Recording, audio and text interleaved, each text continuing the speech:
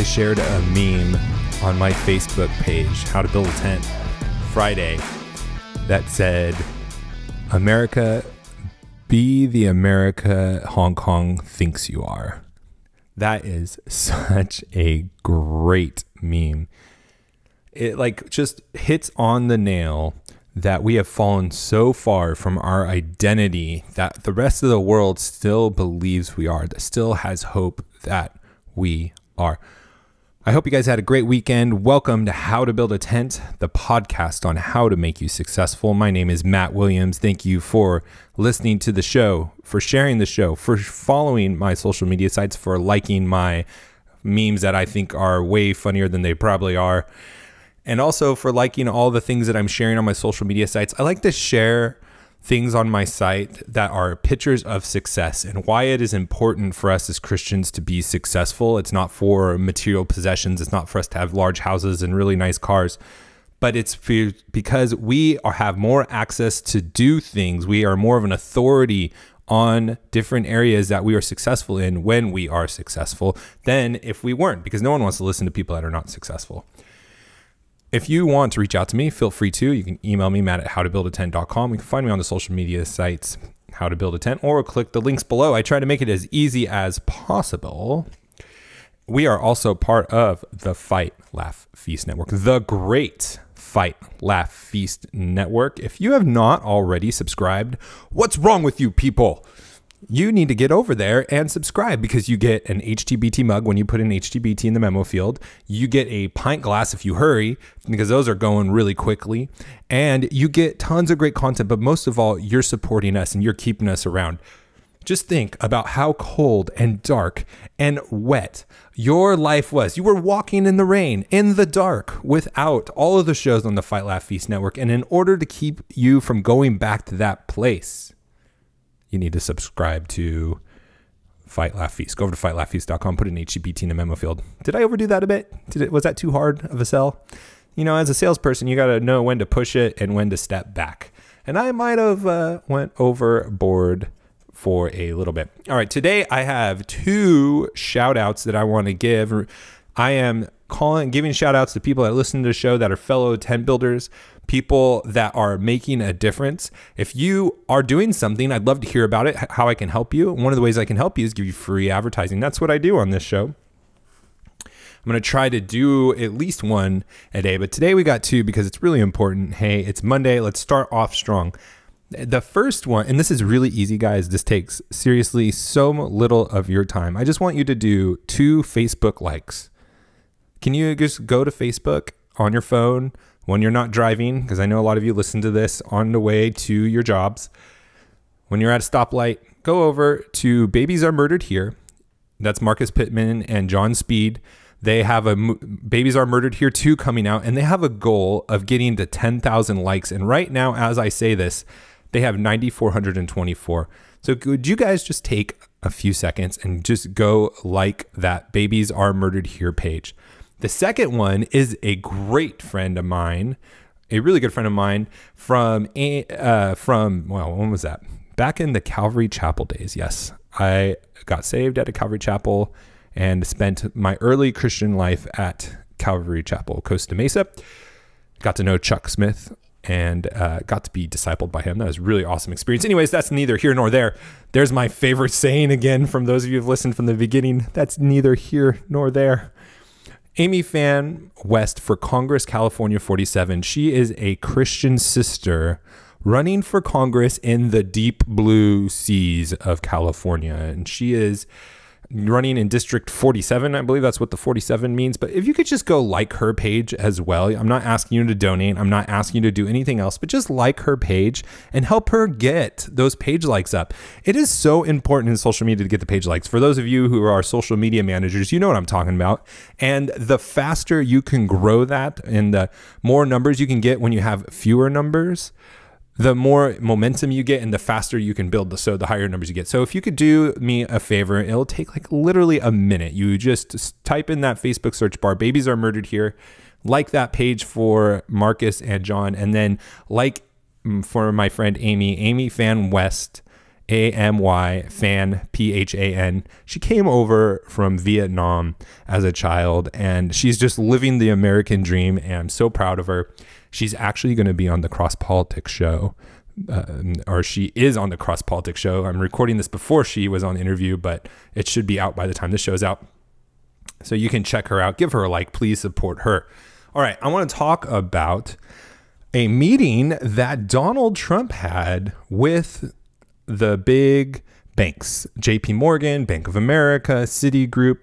He called them up and they had a conference call, which, man, I would have loved to be on that call. And he basically asked them to give him an overview of the economy and the health of the consumer.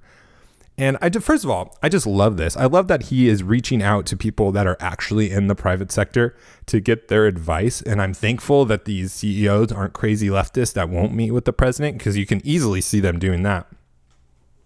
And what they said was that the consumer is doing really well. And the consumer is important because our economy is based on consumption and buying things. So it's important to know what the consumer is thinking, how they're doing, especially in light of last week that the optimism was down from what was expected. And they said, but they could be doing better if the US-China trade war was resolved. And I bring that up, and I want to talk about this for a second, because I don't think Trump thinks that the China-US trade war is a near-term win for the United States. I don't think he thinks that this is making us more successful.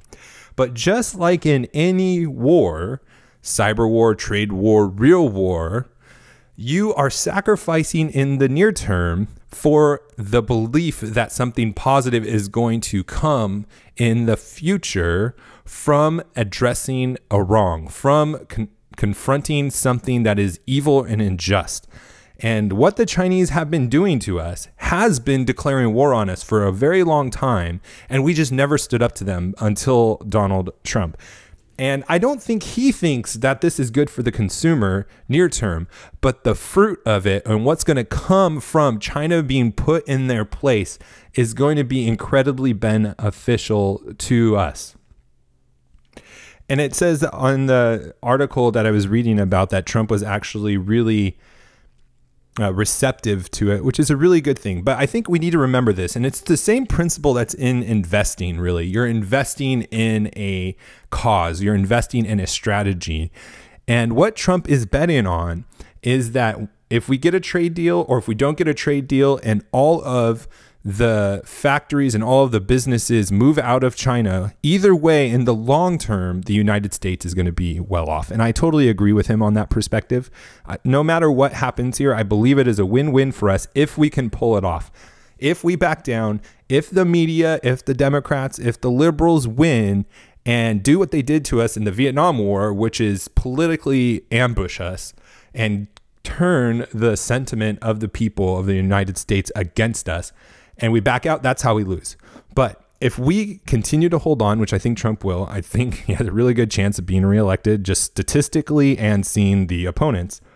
But if he continues to hold China's feet to the fire and forces their hand one way or another, either they're going to agree to an agreement that is going to make us more competitive and more successful, and they're going to stop stealing all of our trade secrets, which they've been doing for a long time, all of our company secrets, and going and copying it themselves. Or they're going to continue to drag their feet. They're going to continue to fight against us. And what's happening now is going to continue to happen. All these companies are going to be pulling out of China and going to other places, Vietnam, Mexico, and all these other places, which is another reason the Canadian, Mexican, and United States trade agreement is important to pass too, which it probably won't. It probably won't pass. The Senate, the House of Representatives probably won't approve it. So we need to win back both houses in the Senate, which is another important thing to be successful. But the thing about this is we're taking a temporary hit now. Our consumers aren't spending as much. The bankers, the CEOs of the banks said that investment is down because we're waiting to see what happens with the trade war. But the thing is once this is resolved one way or the other, that we don't need China anymore, or we made a deal with China, companies are going to start investing again. Consumers are going to have a more positive outlook.